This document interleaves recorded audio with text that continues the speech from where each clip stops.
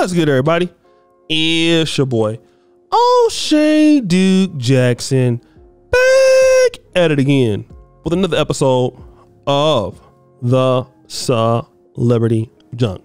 Today I want to talk about J. Prince of Rap-A-Lot. And if you guys don't know who J. Prince is, he's the Houston equivalent to somebody like Suge Knight or P. Diddy or Russell Simmons in Houston. Okay, that's what he is. Like LaFace Records used to be in Atlanta. You know, he had the Ghetto Boys, many acts. He's a shrewd businessman, excellent businessman. I have a lot of respect for J. Prince. And as we know, his son, I believe, Jazz Prince, had a birthday, and that is why Quavo and Takeoff were there celebrating with him. All right. Now, it seems like the dice games is something that J. Prince and his team is known for having. All right. And there was a young lady on TikTok, Tina Bean. Shout out to her. Go follow her on TikTok, guys. She has a pretty good explanation of what she thinks happened. All right. It's probably the best one that I've seen so far on the internet. So I'm going to play her video and then I'll come back and we'll get into J. Prince's response. Okay, so this is what I think happened with the Quavo and Takeoff situation with Jazz Prince. And I am formulating this opinion based off of what the Examiner put out, the videos that were out, and then the witness statements that were taken. All right, so they're out there for Jazz Prince's birthday, Jazz Prince Jr. They're out there hanging out for Halloween. They are having a dice game, which if you follow anything about the Prince family, they have those frequently. So they were at a dice game. Now, the narrative being painted that Quavo losing money and getting upset and that's why he was shot, I don't know where that's coming from, because it's very clear from the video footage that this altercation happened well after that dice game. Regardless if they were arguing at the dice game, outside of the dice game, is irrelevant. So I don't know why people keep bringing that up. As they're arguing, basketball is brought up, and you can clearly hear Quavo saying, I don't play like that. Like, I don't play like that. Which actually corroborates what the girl was saying. The girl in the Girl Scouts outfit who said that she was there was saying that the guy from Prince's team had made a joke, and the joke was not funny to Quavo, and Quavo was checking him like, I don't play like that. You could see him doing that in the video. However, he wasn't as heated as people are trying to make it seem, like he was just going off. He was not, and you can also see that in the video. If you're wondering where to find these videos, they're all on TMZ's page. And this video does not have, you can't see anybody dying. There's no dead bodies in this video. This is literally the initial video. Now, with that being said, although Quavo wasn't hyped, the guy next to him was clearly hyped. And you can see Quavo trying to calm this man down. So Quavo ends up ending it and says, you know what? We're about to go. We're about to leave. Thank you for your time. We're leaving. So he turns around to leave, and the same guy turns around as all their bodies are turned this way. Oh boy turns around and clocks somebody from J. Prince's team. After that happens, that's when the shooting starts happening. You can hear that the shooting is coming from one area. You can see that. So obviously somebody from Quavo's team, which if you look at the video footage too, I think it's Quavo's brother that was there, who had the Seattle Seahawks hat on. He also had a gun at the time. So based off of what the coroner was saying, Takeoff didn't die from one shot, but multiple shots. So if we watch back on the video, Takeoff started running one way. I think he ended up getting caught in the line of fire between both parties. I think it's really fucked up that people are saying that like Quavo's team killed him, because clearly they didn't. Quavo's team only pulled out a gun because they pulled out a gun. They pulled out a gun because somebody on Quavo's team ended up hitting somebody from their team. It's not fucking rocket science, you guys. I think it was tragic. I truly think that Takeoff getting killed was an accident. Nobody was aiming at Quavo. Nobody was trying to shoot Quavo. Whoever that man is that threw that punch, he was the aggressor in the situation. They got in an argument. They were trying to leave. The guys were ready to let them leave until that situation happened. Also, the Shader posted and was like, you know, words from the coroner's office saying that Takeoff's body was ready for pickup. People are mad about that. Why are you upset? His body is ready for pickup. Okay, so now that we've seen what I think probably could have happened, not to say it happened like that, but it's a good indication of maybe what could have happened.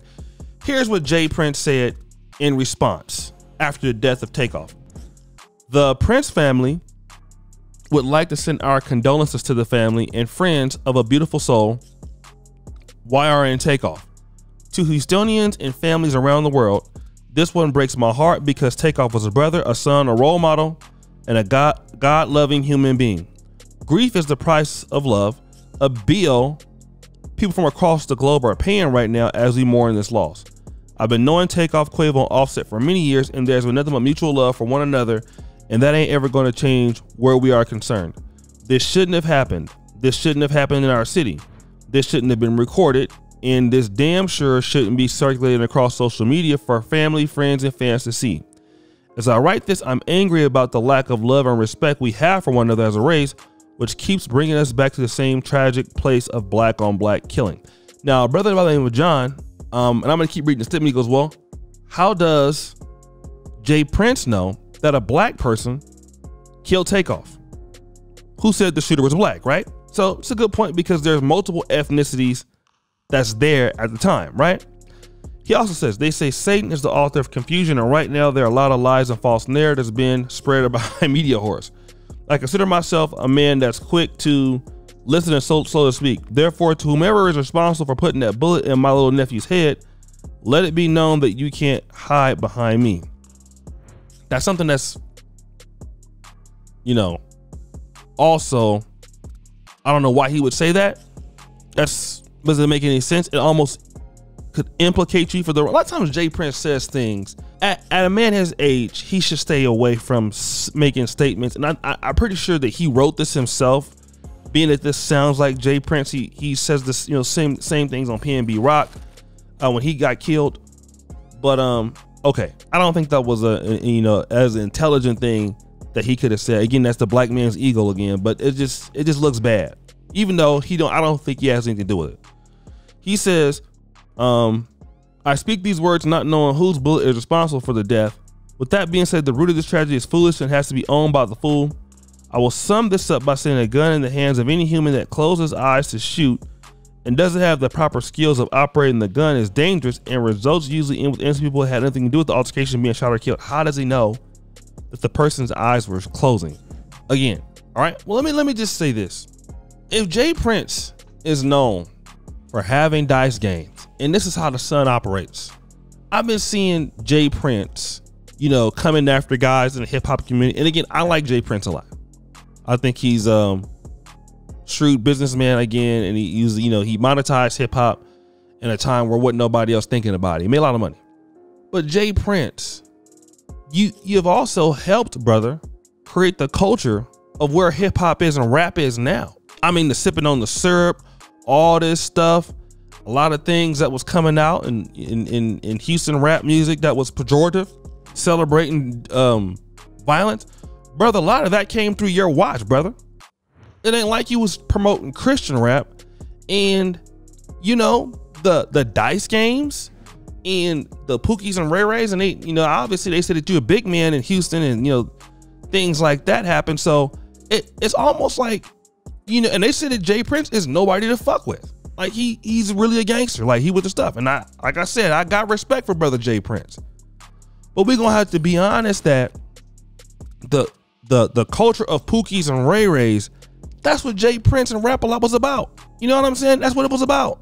So although I don't think our brother is responsible for this, but Jay Prince in the culture, he's one of the most iconic people in hip hop, in the history of hip hop, especially in the South. All right.